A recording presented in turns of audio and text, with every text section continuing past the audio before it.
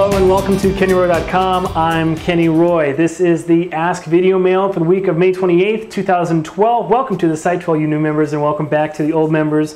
The Ask Video Mail is your chance to get your question in character animation or performance answered in a video just like this one, but I need your question if I'm going to answer it, so please send it to webmaster@kennyroy.com. I go through all the questions and I answer the ones that I think will help the most people. There's no such thing as a stupid question, and it's the best way to take advantage of your subscription. Now, speaking of subscription, all of you who have signed up for the 30-day free trial, I hope you're enjoying this site. You should take advantage of the hefty discount that you get as a member in the store. Load up on videos while you have the chance. I hope you stick around and become a part of the community and a part of the site. We have a lot of great things coming up for you, a lot of really exciting things in the works, and I just can't wait to show everybody what I've been working on. It's going to be a really fantastic time. You can also earn referral bonuses.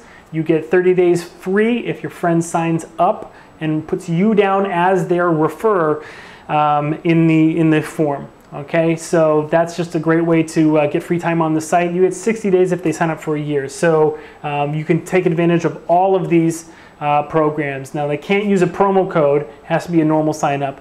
But again, it's a great way to just earn free time on the site and stick around here at KennyRoy.com for longer and longer. It's been a very crazy time. It's actually Memorial Day right now. Everybody is off, but of course I'm working because you know, there's no rest for the weary. But I'm enjoying it. There's a lot of projects going on at my studio right now. A couple new projects have come in, and I'm getting excited just to hunker down and start working on Little Painter. And for all of you who are Kickstarter backers and you have purchased the 250 or up, I think it's 250 or up, that backing level, you actually get access to the production blog, and I'm going to be starting that very soon as well. So fear not, fret not. We're going to be getting into some crazy exciting animation goodness. A lot of trouble. It's going to be fun. Going to be exciting. Take advantage of that. You can also send me, don't forget, you can send me your Maya file. I don't get very many Maya files. I'd love to get more because sometimes, you know, picture's worth 1,000 words. If you have a 48 frame shot, then that's 48,000 words that you saving yourself from putting into an email. Sometimes it's just the best way for me to see what's going on is just to see your Maya file and just work on it. So go ahead and send it to me if you like, and we can do that. Let's see, it's the 28th, June 1st is Friday, and I will be contacting all the people who are Kickstarter backers that chose the Shot Coach reward level. Okay, now I'm going to be taking down the Little Painter backer out of the store, but I'm going to leave up the Shot Coach. But you're not going to get everything below that as well as you did when you signed up or when you bought it from the Kickstarter and you bought it from the store up until now. So if you get the Shot Coach from the store, it is just one-on-one tutoring for one shot. And we won't stop until it's the best thing you've ever animated, and that's the guarantee. Okay, but if you get that after this Friday, again, you won't get all the reward levels below that. You don't get the production blog, you don't get the DVD postcard poster, your name in the credits. You don't get any of that. So if you were thinking about it and you still want all those awesome rewards from the Kickstarter project, you should get it now. If you just want to save it, that's your prerogative. That will probably always be up there, Shot Coach. Okay? So let's get to the question. It's a goodie. I've said this a lot to my students. Now it's time to show you what I'm talking about. Let's take a look.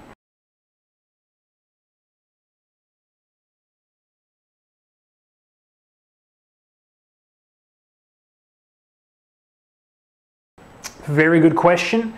I have constantly said, I am like annoying. I annoy myself. I repeat this so much, that you have to have the fundamentals in the face. So the simple question is, yes, there is a medium pose. There is an intermediate pose between like happy and sad and like calm and shocked and like any two faces you can think of, there needs to be a breakdown. There needs to be those fundamentals.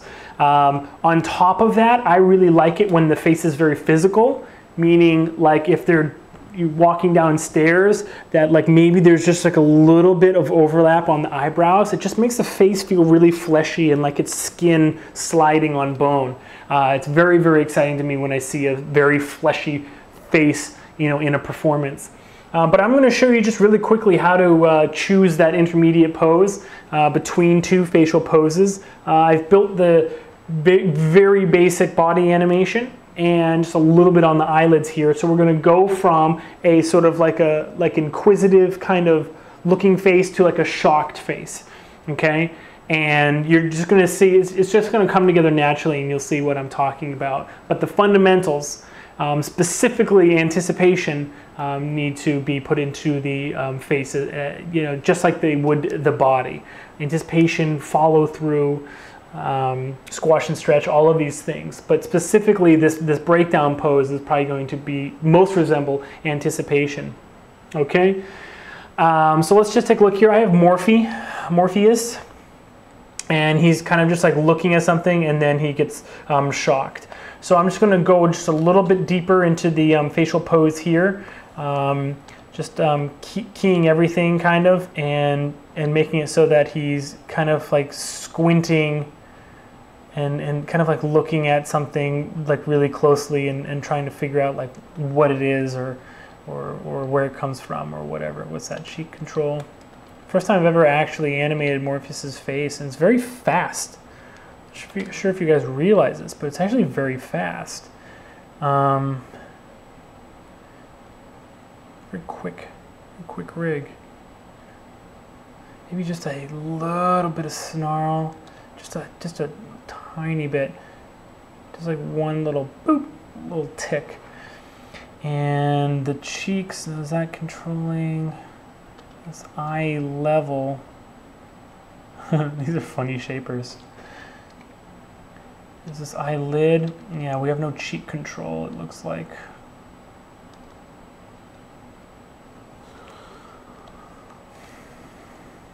What's that do? Oh, there we go.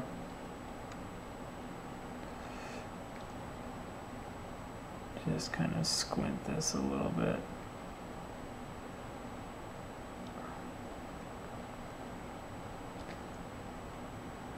Does that move the mouth? Is this the jaw?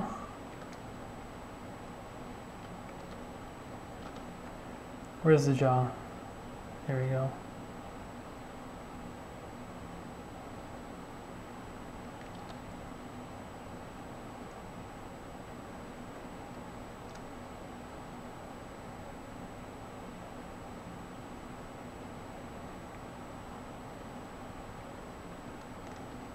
Just making little adjustments. What I'm doing is I just want to make sure that this pose that I'm getting really looks like he's squinting, so that we have somewhere to go.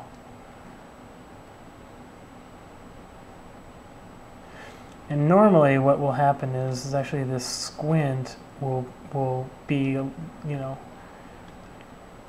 it'll be about halfway before the okay. So the face is, you know, he's moving in, but he's actually done squinting, you know, a lot sooner. I want to put this all in the same frame for now. So let me just delete that. So we have anticipation on the body, right? So when he gets scared, he actually rotates his head forward before he rotates it back, right? So let's, on that last frame where the head is, you know, kicking back, now let's build our surprise pose. We can go way overboard with it.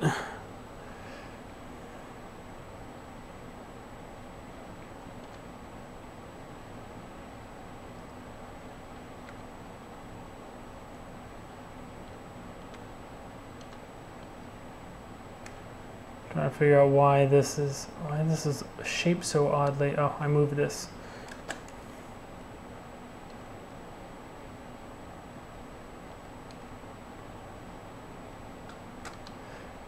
These eyebrows.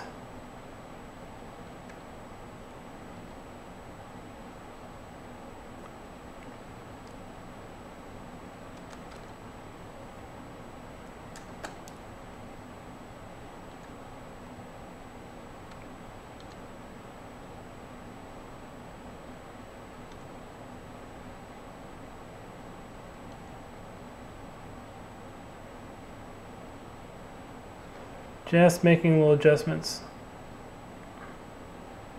I really like how this rig is kind of unlocked, like you can really overdrive it.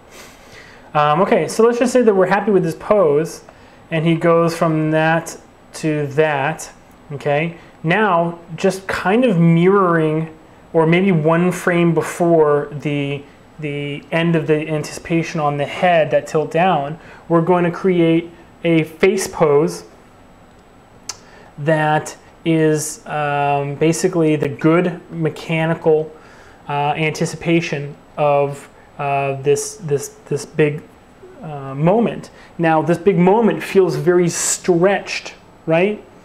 So, excuse me, we know that the opposite of stretch is squash. So we want to try to do what we can to actually squash his face. And I might even go into the head shapers and even like squash that down. Okay, and then put a little bit of stretch on the other end once we get there. Once we're in that stage, and refine it down. But you'll see that basically it's as simple as it is putting into the body.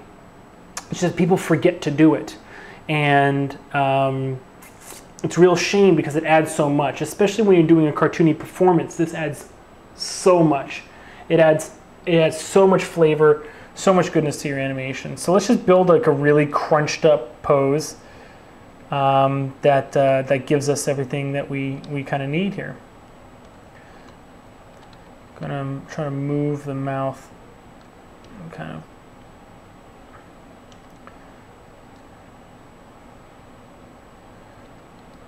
what I'm actually looking for is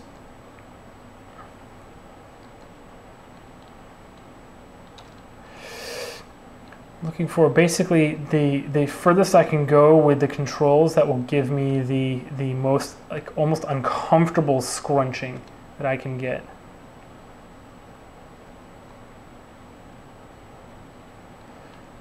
Don't want to lose the volume too much in those cheeks here, but I don't have very much, range in the cheeks or anything like that.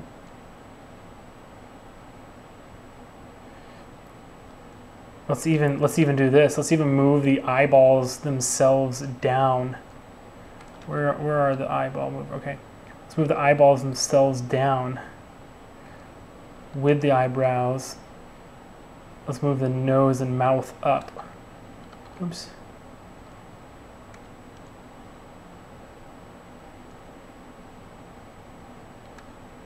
Gotta find the right shapers here.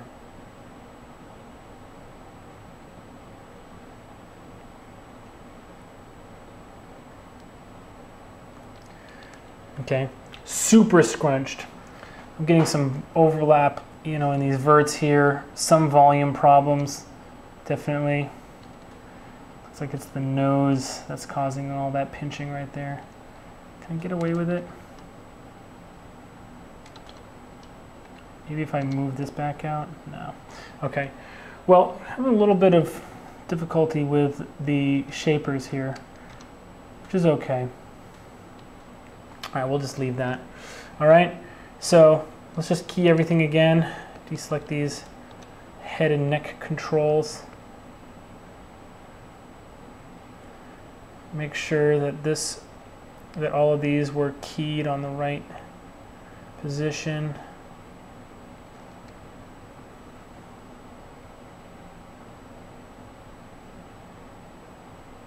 Okay, and there you have it. Okay. Gotta make sure that this goes back to normal though. That all these shaper controls go back to normal.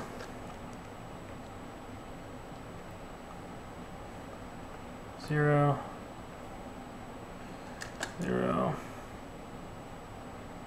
Is the brows? Yeah, brows.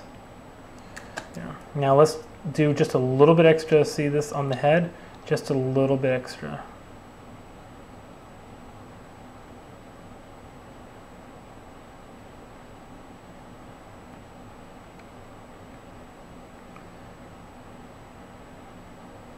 And just bring it back. Okay, so now very, very simple. Obviously more refinement, always necessary, always good. And But what we have is basically just our preliminary breakdown between these two facial poses. So looking and then what? What? What? Now let's compare. Let's do this. Copy that. Paste it. And now on the second one, let's remove this anticipation pose. Okay? And take a look at the difference here. So we're going to watch with and without. With, without.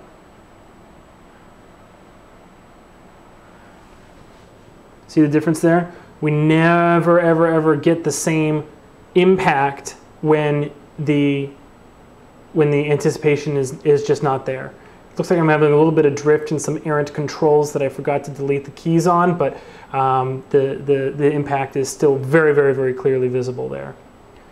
We are looking for a very solid workflow that has all the fundamentals built into your facial animation as well as your body.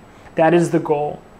So yes, the short answer is yes, there is an in-between pose. There is a pose in the middle, and it's basically derived from your good understanding of the fundamentals of animation, anticipation, overlap, follow through, squash and stretch, ease in, ease out, those kinds of things, and looking for how they would react in the face.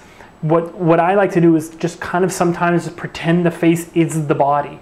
Pretend it's the body. So when it turns like this, sometimes like I like to put just like a little bit of overlap like on that jaw, where it like kind of lags behind if they're going like no, like that. Sometimes I'll just have them go no, kind of like get like a schmaltzy, bleh, kind of fleshy feeling face. It's very exciting to do when you get it right, and the only way to get it right is practice. So thank you for sending in that question. It was a great one. I'll post up this My File for you guys to just check out. There's not much in there. You saw all there is, but just to look at and see what's going on inside.